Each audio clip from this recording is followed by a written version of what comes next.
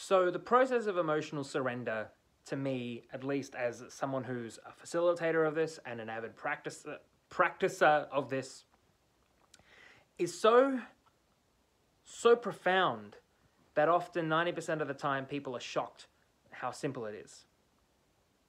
In this video, I want to be talking about the anatomy of a breakthrough, because it's not always what you think. Now, I don't know what you think when we're referring to a breakthrough. Here we're talking about an emotional life breakthrough.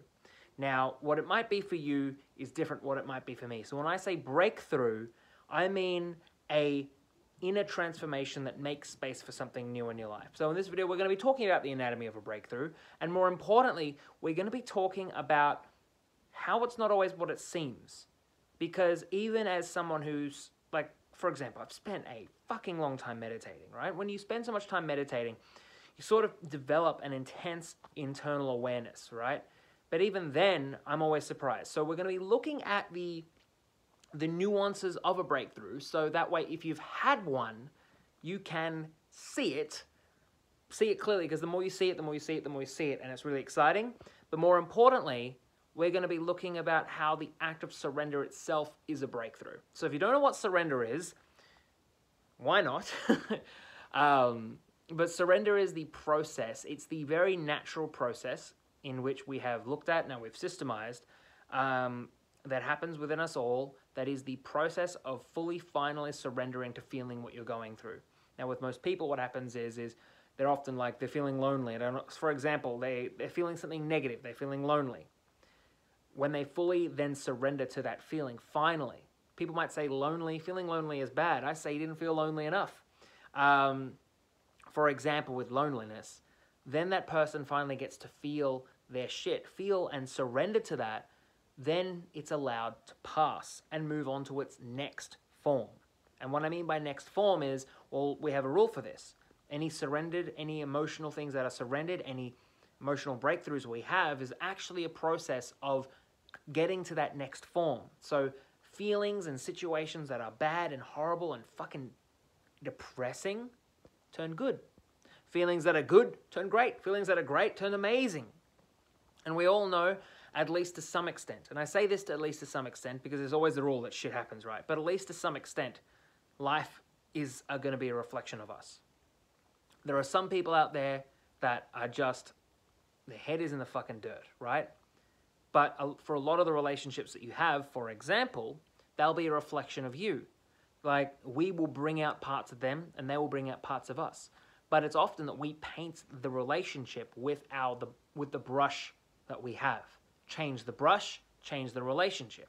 Happy people have happy relationships. Sad people are often so used to sad relationships that if a happy relationship comes along, we often reject it. So what is the anatomy of a breakthrough? It is that. It's a release. It is very much a release of the emotion. It's a feeling of relief, and it's a feeling of feeling lighter. I say this, a key word on that lighter, because I will often joke about the idea of enlightenment just being that. The feeling of feeling lighter. Negative emotions often have a heavy burden on us. That feeling of sadness, guilt, depression.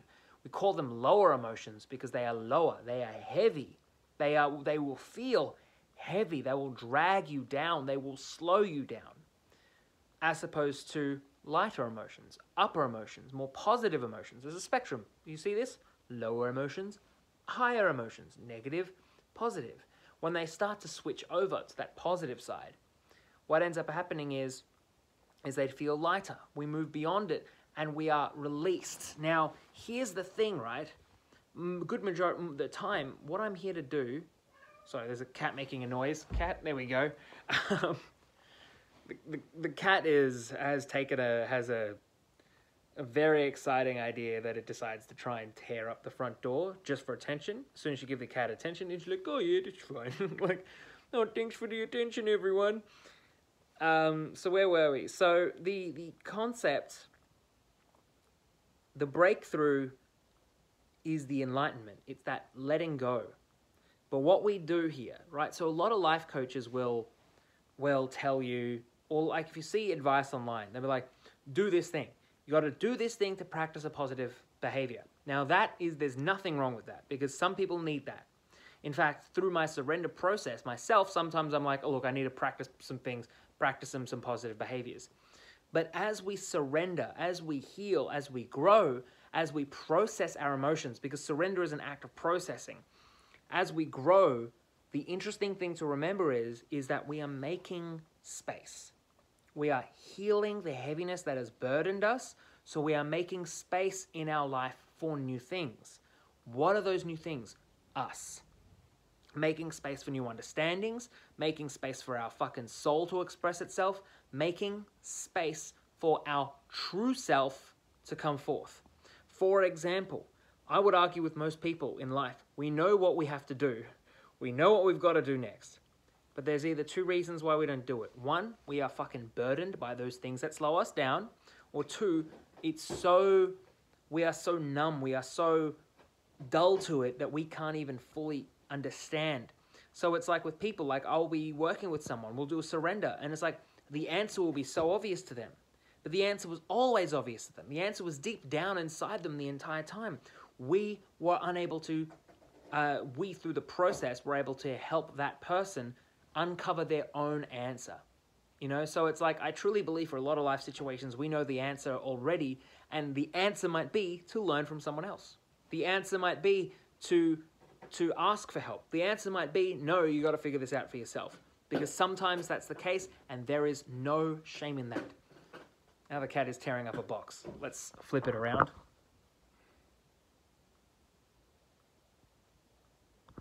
He knows he's on camera, so he stops. Anyway, so when we say make space, sometimes what happens is as you surrender something, you might have an idea, you might have a breakthrough, you might have this revelation. Often that revelation is good, but what I care about is the flow-on effects, the subtle behavioral changes that happen as consequence to that. For example, someone struggling in a relationship, we might surrender to their issues, right? They might fully feel their issues, and then they might talk to their partner, say, hey partner, I need to feel safer around you. I could have told them what to do that, but them coming to the conclusion themselves is so much more powerful than me telling them what to do. That's the whole process, is when we make space for the answer. Now, there is a story, because I asked my partner, what am I going to do this video on today? And she wanted to tell me to tell this story, and I already sort of planned to, but it was great. This outfit I'm wearing, I just bought today. This shirt, just bought today. I have countless times gone into Uniqlo and tried on shirts like this and felt like none of them fit. Countless times. This time, it had been such a long time since I've been in there. Why? In Melbourne we had lockdown. If you don't know what Uniqlo is a Japanese brand of clothing. Mwah. I like it because you can find the same thing in every color available. But this time, why was it that I go into Uniqlo, try on a shirt, and it fits amazingly? And not only that, I can get any size, or not any size, any color, and it looks amazing. The shirts hadn't changed, but I had changed. Because I had finally processed quite a lot of negative self-belief and negative doubt and pain that I had towards my body image and my appearance. And I am losing weight so slowly that it's profound. That's the thing. Everyone wants the big, quick breakthrough. And you can do that. But if the emotional foundations are not there, you will spring the fuck back. So this time, I've decided I'm going to lose weight slowly. But more importantly, I'm going to love how I look. And so trying on a new shirt, a shirt I tried on maybe 5 times before that, every time deciding that there was something wrong with me. Now I try it on, and things are different. But that's fucking life right there. The answer is there, but we are the ones blocking it out. There was a time once, such a beautiful thing. A time once when I was helping 2 people very close to me figure out why when one person calls the other, it goes through, but when the other person calls that one, it doesn't go through. And that person who wasn't receiving the calls was struggling. They're like, I feel lonely. Why have you abandoned me? I look at their phone, and without even realizing, they had pressed the block this caller button. So I pressed unblock. There you go. That's my job as a coach, by the way. But to press the unblock button. But that's what we do. We block this shit out because we are not ready to handle it. Because there's something we need to do first. And life keeps bringing us back to the same shit. So, how do you know if you've had a breakthrough? An emotional, deep emotional breakthrough? Well, usually in the moment you'll feel some relief. You'll feel better. You might have a realization, or you might have a tingling sensation. You might be like, oh my God, what the fuck was I thinking? The Zen Buddhist word for this, Satori, awakening. I remember I heard Eckhart Tolle talk about this once, and it just fucking hit in me. It's like the glasses were on your head the entire time. You're looking for your keys and you realize they're in your pocket, or you're looking for glasses, you realize they're on your head. It's like that. And it's like the change is so profound because it's so small. It feels like it's been your whole life like this, and you just now have woken up. The second thing is you'll start to notice changes. So first you'll have some feeling, and maybe not. It's not always thing, but if it's a big change, it'll be that. The second thing, you'll notice some changes, right? It might be behavioral changes, it might be different changes. You might just find things happen for you or with you, or someone else does it for you. It's beautiful. This is what we call a synchronistic thing. So I'm trying to keep this video under 15 minutes, so I'm going to talk fast now. A synchronistic encounter. A synchronistic thing. Synchronistic is like the perfect simultaneous action of events. So you might think that you want to meet someone, and then suddenly your friend is like, hey, let's go to this bar. You didn't have to do it, but your friend then decided to go out with the bar and invite you. Synchronicity. Synchronicity. If you want it, chances are someone else wants it, and the events will coincide in a perfect encounter. Now, here's the thing. The more you notice synchronistic events, the more you notice synchronistic events. You start to see how everything in your life specifically, because sometimes shit happens, fucking coronavirus. No one expected it to happen. Shit happens. The perfect synchronicity of some events in your life will coincide and create a thing, right? It will come to you, or you will go to it, but it does not matter which way. Some jerks in relationships, I say that because people are like, they never text me. It's like, get over it. You text them, they text you. Doesn't matter who does it first as long as it happens, right? The third thing is, so that was the thing, the behavioral change, I think. I can't remember the third thing. The breakthrough, basically, it'll start flowing. And more often than not, that's my job as a coach, is the fanfare. Like the fanfare meaning like the excitement behind it all. Because I'll be working with someone who's been fucking single for years, or like this in relationships, or struggling with their family for years, or like feeling depressed for years, and then we'll do surrender, and they'll be like, oh yeah, I'm fine now, I just live my life. And it's like, you don't say, do you not notice this? And they're like, yeah, but I'm doing all these exciting things. It's like, because you've let this energy in your life, because you let the new things in your life, often we don't even notice the change. We don't notice how big things were. And so we miss out on the understanding of where it came from.